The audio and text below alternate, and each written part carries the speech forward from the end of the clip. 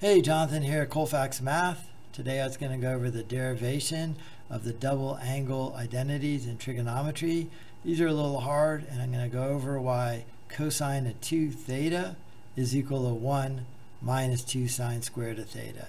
It is a really cool derivation, and it'll make sense when you see how that thing came about. Measure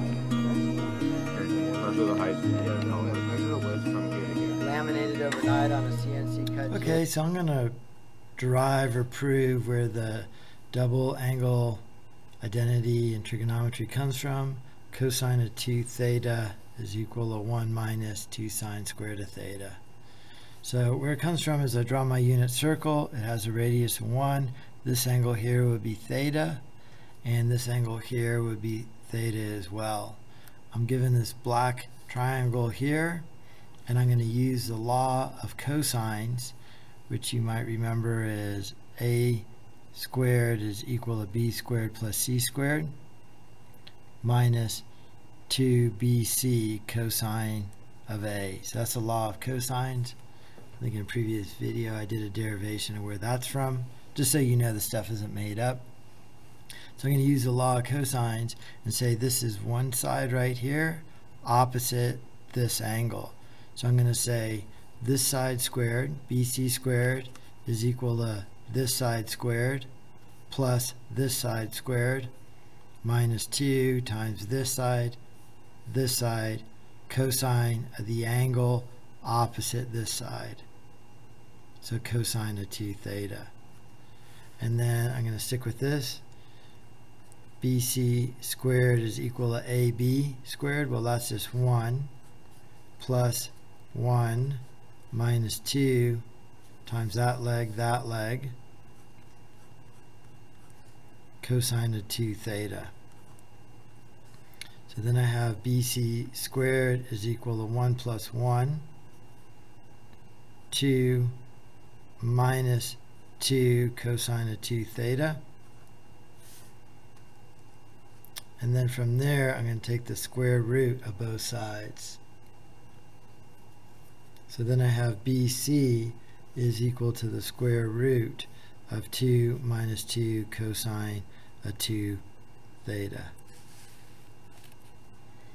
So now I have BC is equal to the square root of 2 minus 2 cosine 2 theta. And if I go back up to the circle here, I could see that sine of theta, I'm just going to look at this one right triangle here. Sine of theta is equal to BD over 1. So sine of theta is equal to BD over 1, or BD is equal to sine of theta. I could see that DC and BD are equal, so that would be congruent to that. So if BD is equal to sine of theta, DC is equal to sine of theta, then I know this plus this is sine of theta plus sine of theta, or BD plus DC is 2 sine of theta. So 2 sine of theta is equal to BC. So I'm going to replace this BC right here with 2 sine of theta. So BC is replaced with 2 sine of theta, and it's equal to that. Then my next step is I'm going to square both sides of the equation. So 2 squared gives me 4. Sine squared of theta is equal to this quantity squared. The square removes the square root. So now I have 4 sine squared of theta is equal to 2 minus 2 cosine of 2 theta. And then from there, I'm just going to rearrange my terms. I'm going to rearrange them by adding 2 cosine of 2 theta to both sides. That'll give me 2 cosine of 2 theta over here. I'm going to subtract 4 sine squared of theta from both sides. So that's going to give me the 2 minus 4 sine squared of theta. So I have 2 cosine of 2 theta is equal to 2 minus 4 sine squared of theta. Then I divide both sides by 2. These cancel to give me cosine of 2 theta. That's what I was asked to derive in the first place. And then these right here, 2 divided by 2. So this is going to give me cosine of 2 theta is equal to 2 divided by 2, 1 minus 4 divided by 2, 2 sine squared of theta. So there's our double angle identity. Cosine of 2 theta is equal to 1 minus 2 sine squared of theta. So I have the cosine of 2 theta is equal to 1 minus 2 sine squared of theta. That's the first version of the double angle identity for cosine of 2 theta. And then I could use my Pythagorean identity, which is cosine squared of theta plus sine squared of theta is equal to 1. And now that I have that Pythagorean identity, I could solve for sine squared by subtracting cosine squared from both sides. If I do that to the left side, I do it to the right side as well. And I could see sine squared of theta is 1 minus cosine squared. So I'm going to replace this sine squared of theta with 1 minus cosine squared of theta. So then cosine of 2 theta is equal to 1 minus 2 times 1 minus cosine squared of theta.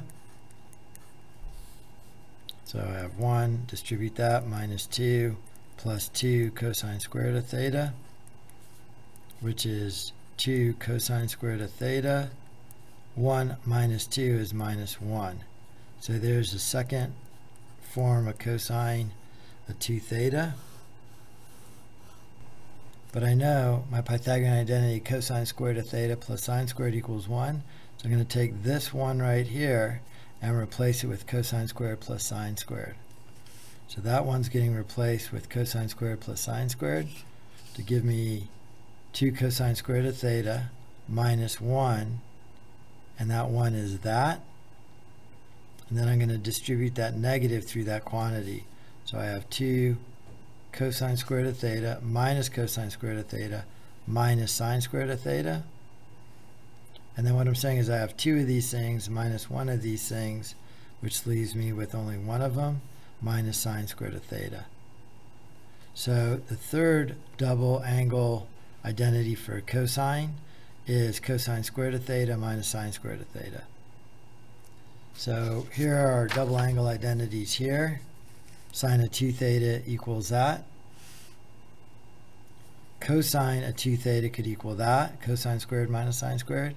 Or it could equal 2 cosine squared minus 1, or 1 minus 2 sine squared of theta. And then the double angle identity for tangent of 2 theta is 2 tan of theta over 1 minus tan squared of theta, remembering that could be a secant squared of theta. Or tan of 2 theta is equal to sine of 2 theta over cosine of 2 theta. Not easy, I know. But they are kind of fun puzzles. Hopefully you're embracing the hard work and enjoying digging into them and seeing how all these things go together. This is in fact the way engineering is done, is using trigonometry. So hopefully all of this helped. If so, hit like and subscribe. Thank you for watching.